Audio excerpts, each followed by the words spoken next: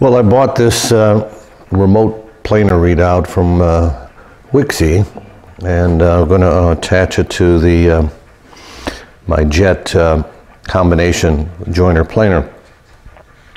And so I posted a picture of it, a new toy, on Twitter, and this fellow by the name of Greg Jones, who lives in Berea, Kentucky, posted some pictures of one that he did. And it saved me a lot of time thinking about how to mount it. And these are the pictures, he did it like 8 years ago. These are the pictures that he posted on Twitter. But it shows mounting the sensing unit on the back side, and then running the wire through the bottom, and then mounting the readout on the other side, which is the feed side. So this makes a whole lot of sense to me and saves me a lot of time thinking about it, just how to go about or where to mount the thing. So that's what I'm going to do, is just follow Greg's suggestion. So we'll get started with it. Here's the pieces that came with it. You got the sensor here that moves up and down the readout, and the cable that runs between the two. It needs two AAA batteries. And then you have some instructions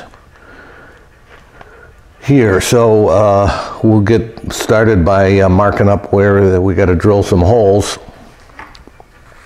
This is the actual device. It's a magnet that you mount on the table that moves up and down, and that magnet attaches to here and moves that up and down. So that's how it keeps track of what the dimension is. So first we'll get it marked out and get started with it. What we need to do is drill a couple of holes, and they supplied the drills for the self-tapping screws here. So we just want to make sure that this thing is lined up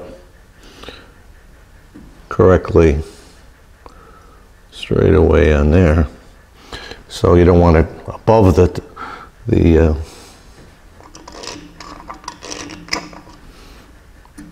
we'll put a scribe.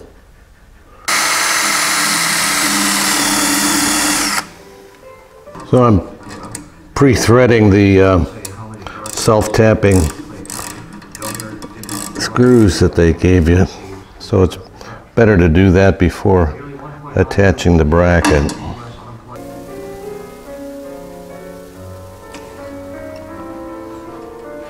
It seemed to be mounted pretty straight. So then this will move in and out to attach to the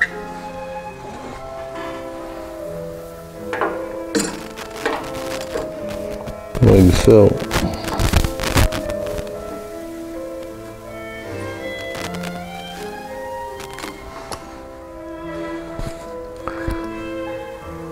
So now I have to mark over here where the mounting bracket is, and drill 2 more holes and make sure this thing is perpendicular to the base. You definitely want that to be straight there, so that when this runs up and down, it doesn't bind at all or doesn't slip. So that'll be the next step. Mark off over here, and then drill two more holes.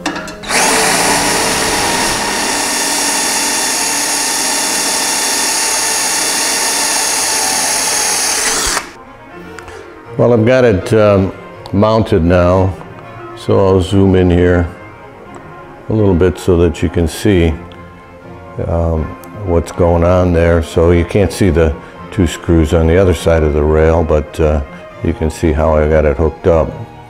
So you back out here a hair so you can see what's going on.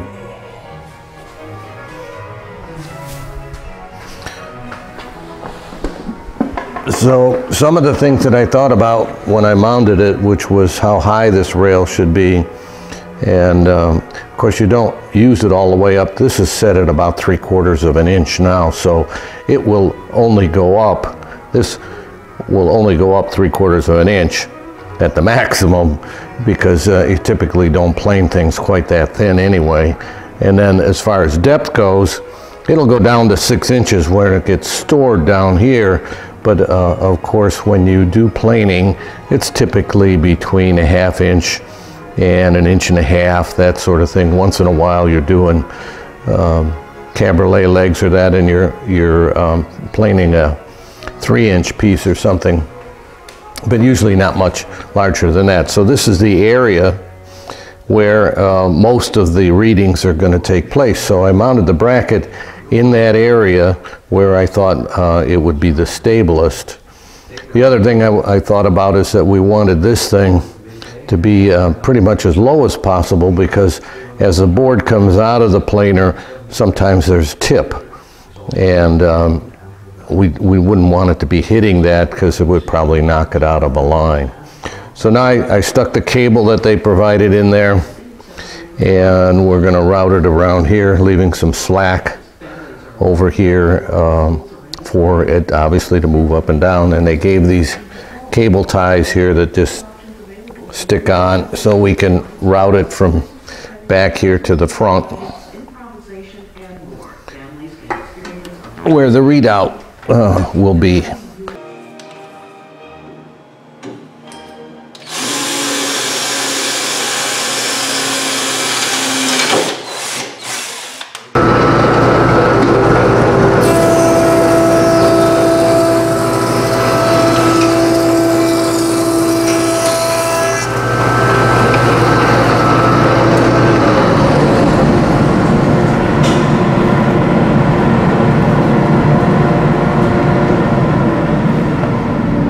So that's about 13/16, so we'll see how well that calibrates.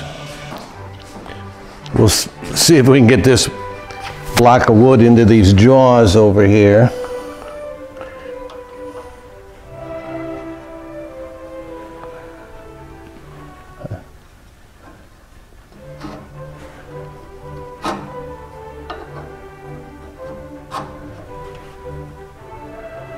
There we go.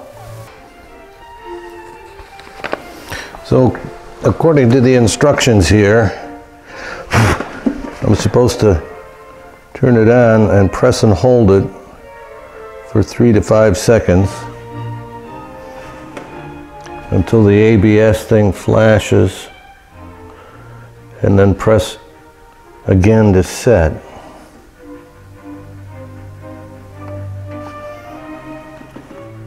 Remove the board, allowing the jaws to close completely, tighten and lock the knob, and the display should show the thickness of the board.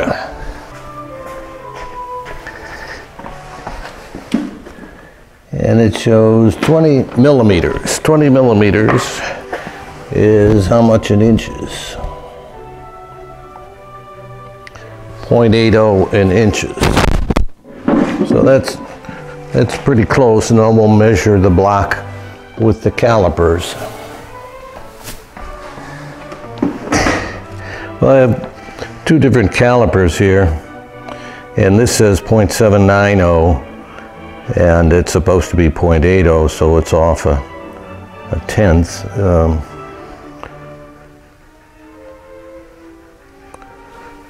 Or a hundredth, rather. And I have this mechanical one, and it measures 791, so it's close to what these 2 are. So we'll fiddle with it a little more, but it's probably within tolerance. So now I'm turning it up to, there's 750, or 3/4 of an inch. So let's see what happens.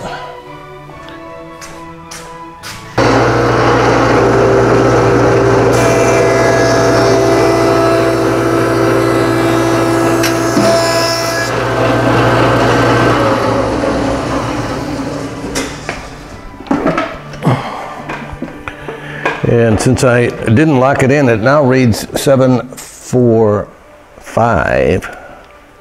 So it moved by half because I didn't lock it down there. But let's see what the calipers say here.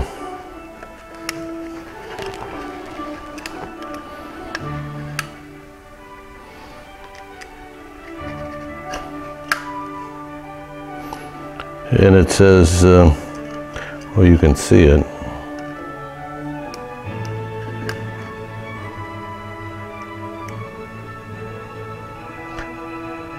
That reads, oh, there's 750, 748, 749. So that's pretty close. So I think we got a winner. I'll turn it off here. No sense wasting the battery. And we'll work with it for a little while and see how happy we are. But that's the installation.